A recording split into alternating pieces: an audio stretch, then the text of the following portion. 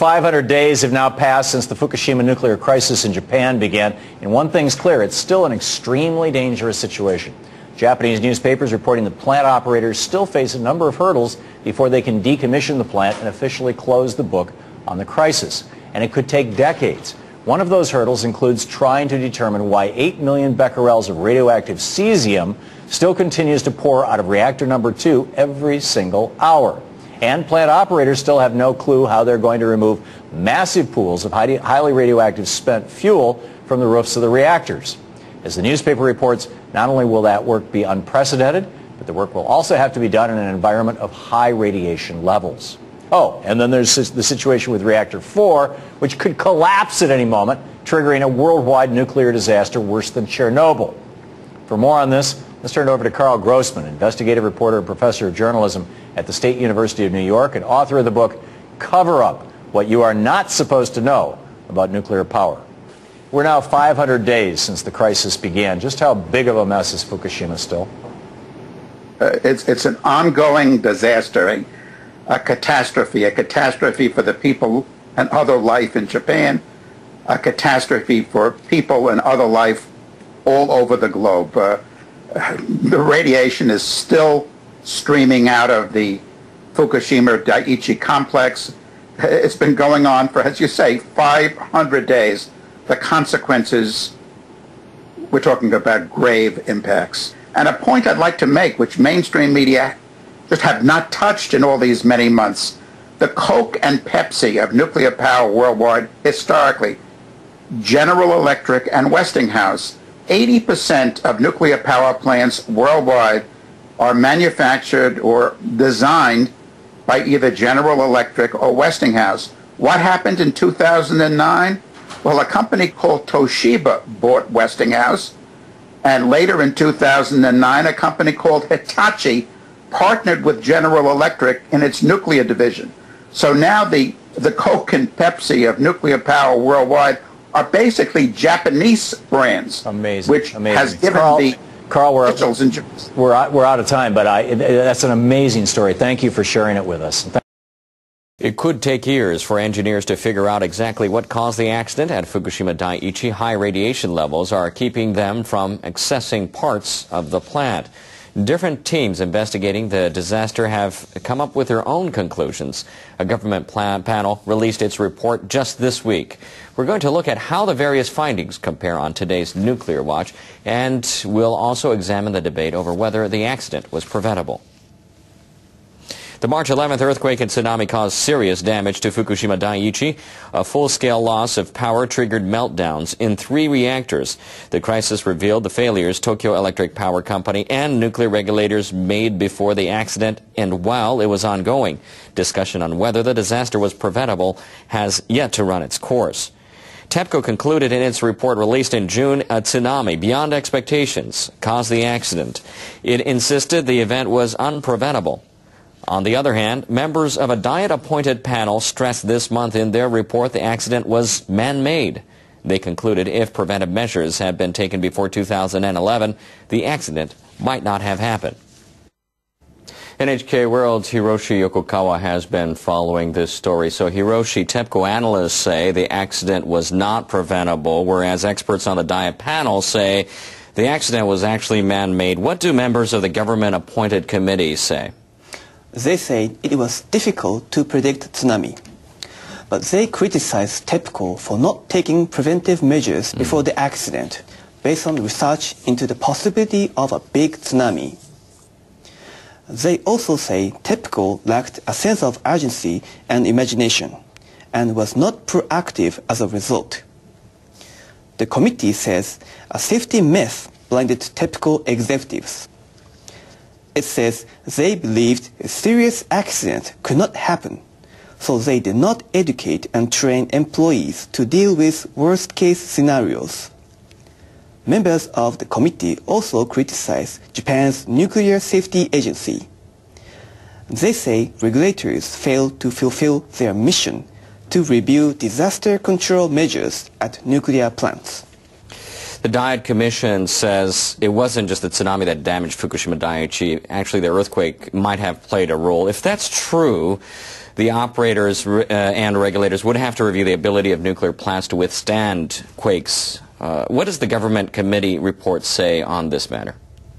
The committee looked at the radiation and pressure levels in the containment vessels between the start of the earthquake and the time the tsunami hit.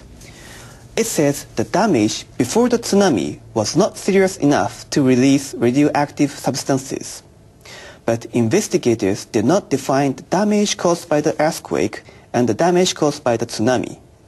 More analysis on this key point is needed. The Diet and government panels will be disbanded. What are the prospects for further investigation? And no decision has been made. Members of both panels are calling for the government to continue the investigation. 継続的なね、調査、そういうものをやんなきゃいけないって言ったの一番大きいのは、We said the investigation must carry on because the accident is still ongoing.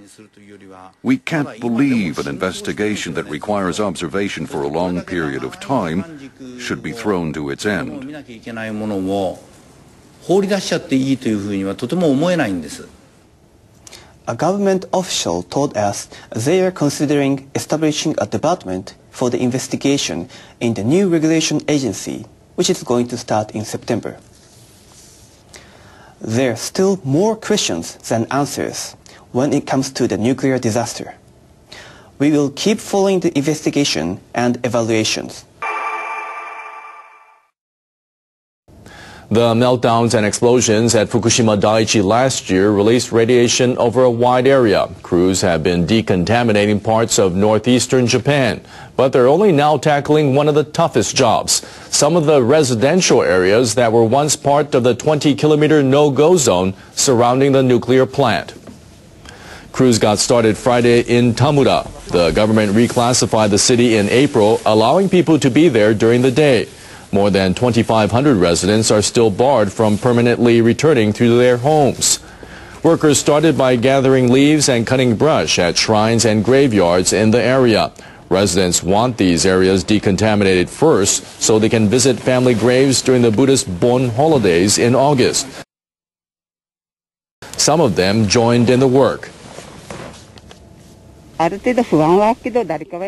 feel a little anxious, but I want to cooperate as much as possible. Someone needs to do it.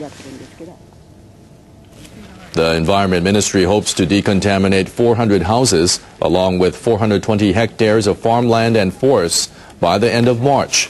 The government hasn't decided a date for when residents can return home.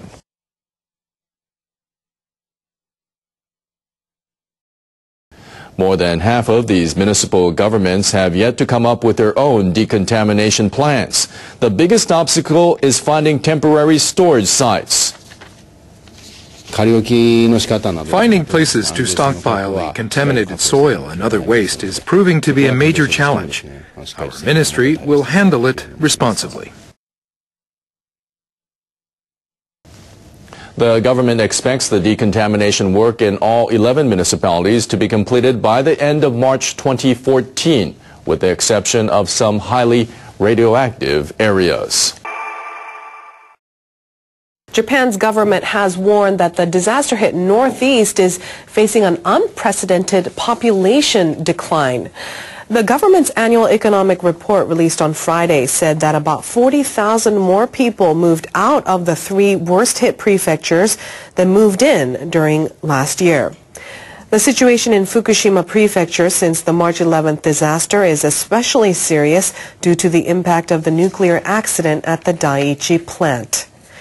Now, the report also says the number of students who hope to find jobs outside these prefectures has grown by about 30%, while significantly fewer want to stay.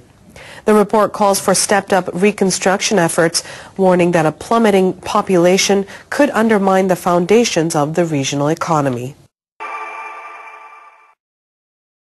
Thousands of people in Japan are on the front lines of a fight against an invisible enemy.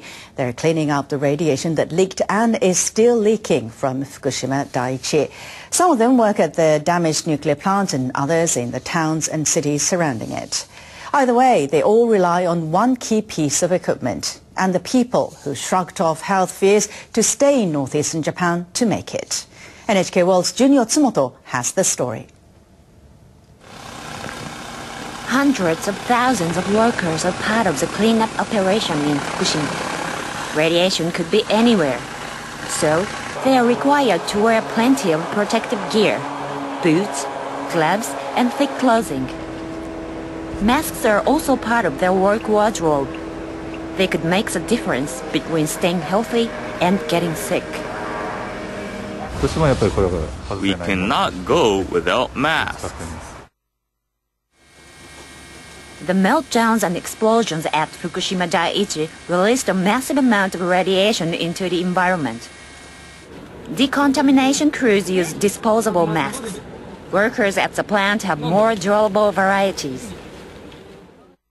That's created a booming mask-making business in Japan.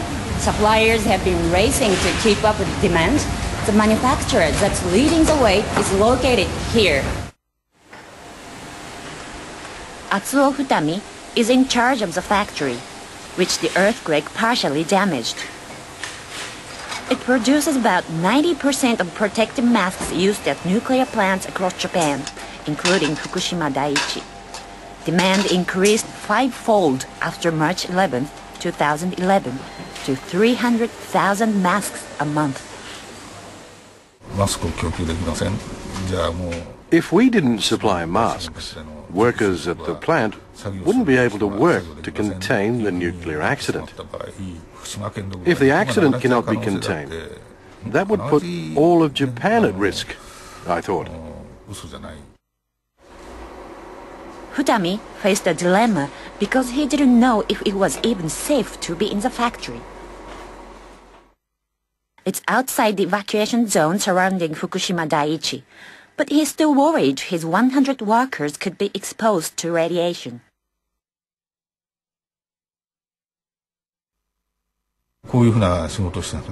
If their work wasn't making masks, they would have wanted to evacuate to a safer place, because we had no information about the radiation. Jun, you showed us one example of a Fukushima company making the best of the bad situation in the prefecture. How have other businesses responded to the nuclear crisis?